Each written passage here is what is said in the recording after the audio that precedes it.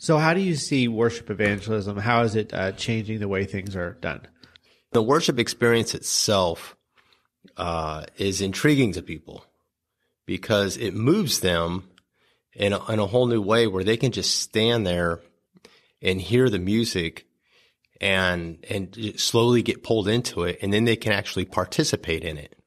Whereas if you're watching a show, whether it's a dance show or, Sights and Sound Theater in Branson, which is amazing stuff, but you're not really participating in it. They bring it around you, but you're not participating. And with like worship evangelism, you participate in that.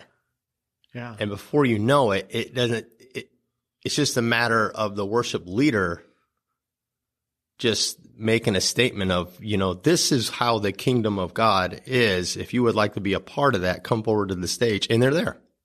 Oh, wow. They're just there. That's incredible. Yeah. And I've seen that happen on several occasions. And so I think that more of that is going to happen. Well, obviously, we've seen that happen with Sean Floyd.